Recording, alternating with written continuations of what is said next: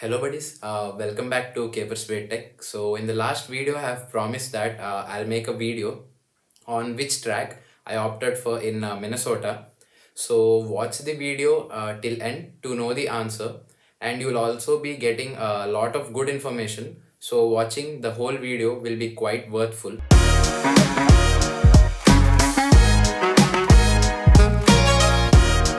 So before getting into the video, let us know what are the various tracks available in computer science and which is the best track to choose in near future. So basically there exist two tracks to opt, that is the thesis and the non-thesis track. So first let's discuss about the thesis track. So basically the thesis track is a stepping stone if you want to pursue and continue with your PhD and research work. So there are some advantages and disadvantages to this track. So the first advantage is, in some universities, this track is quite flexible and student friendly, as you will have an option to choose your subjects. And the second advantage is assistantships. Some universities offer assistantships only for students who have opted for this thesis track. Assistantships like GA, TA, RA are offered for these thesis tracks. And the third advantage is the college fees. Some universities offer a 100% scholarship, that's a tuition fee waiver. For example, recently I was watching UDJ podcast and there was a student who informed that students getting into the thesis track in Virginia Tech University get a 100% tuition fee waiver and it's free education for them. And the fourth advantage is that thesis track students gain greater experience in writing, research work and communication and group project skills. So now let's look at the other side of the coin, the disadvantages. So the first disadvantage is the duration of this track is long when compared to the non-thesis track. And the second disadvantage is you should write a research paper and publish your work, whereas some students feel lazy in doing this and just want to work after their masters and earn just like me. So it's a disadvantage for them. It's difficult to get into this track when compared to the non-thesis track because it's highly competitive when compared to other tracks available. So now let's look at the other track, that is non-thesis track. Advantages of this track are, the first one is it's less competitive when compared to the thesis track. Sometimes it's easy to get into this track. The second advantage is the duration of this course is short. And the third advantage is there's only a project on which you should work and there is no need to do research work or publish a paper.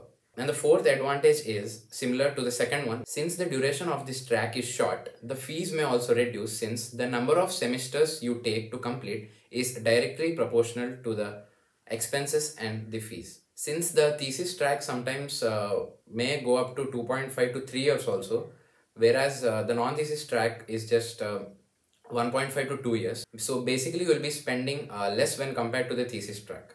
And the last advantage is this track helps you to master professional skills and the skills required for entering into the computing world, and it mainly helps you with technical training with real-time scenarios. So let's come to the disadvantages of non-thesis track. So the first disadvantage is it's not flexible when compared to thesis track in some universities.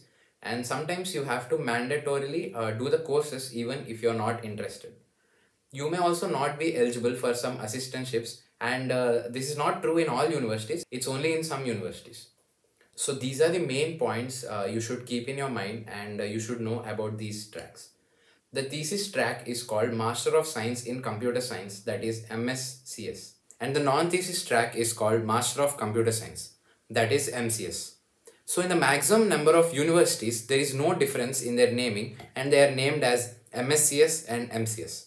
But there are some exceptions. Once let's go through the colleges to which I applied and which track I applied to.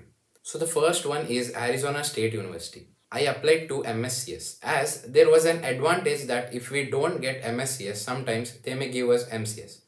And there's a slight confusion with ASU that there are 3 tracks in computer science for ASU. The first one is MCS, that is the non-thesis track, and the second one is MCS. But even in these, there are 2 tracks, the thesis and non-thesis one. I even checked for the difference between MCS and MSCS non-thesis track, but I didn't find any. If anyone knows the perfect difference between them, comment below your answer as it will be very helpful to everyone. So the next universities are NEU, UIC, Sunny Buffalo, Rutgers and Purdue. For these universities, I applied to MSCS as there was no separate track called MCS. I guess after getting an admit, we'll have an option to opt for the MSCS non-thesis track. So the next college is TAMU. I applied for MCS in TAMU. So the final two universities which I applied are first, for Virginia Tech, I applied to M Engineering, which is a Master of Engineering. In this university, it's named differently, that's it, but M Engineering track is same as the non-thesis track. And finally, for the answer which you people all are waiting, the track which I applied at University of Minnesota. The whole point of making this video was for this university as it has some quite confusing tracks. The first track is MCS. It's a non-thesis coursework only program. Everything is same, but when you go through the requirements for this track, they have mentioned that a candidate must be professional working in the computer science field or a closely related field in the United States at the time of application. So this track is only for US residents. So this was the main disadvantage of MCS track in University of Minnesota. Now the second track is MS. There are three options under this MS program.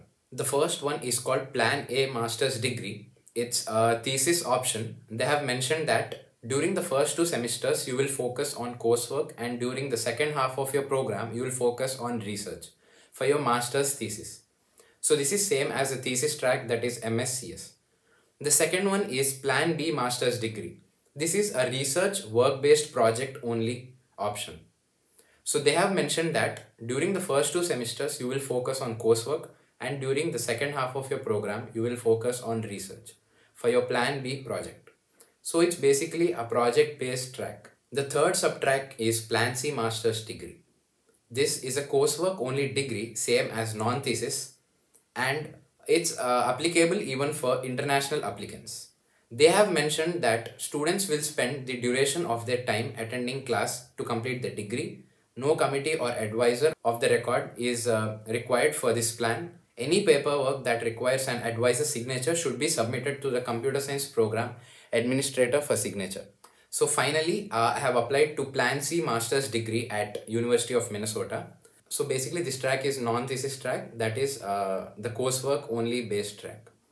So which track is best, MCS or MSCS, and which track is trending currently? So there is no perfect answer for this question because both the tracks are given equal importance and both the tracks have quite fruitful outcomes. So finally, it depends on you and your decision whether you're interested in a research work and PhD or you want to just get a job after your masters. Based on your decisions and your interest, you can find your favorite track.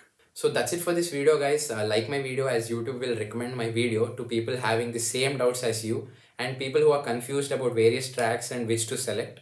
So maybe they'll get an idea after watching my video, and comment your thoughts about the video. So I have received many DMs on Instagram that did I get any admit from any college, or like some people are sending their profiles and telling me to evaluate.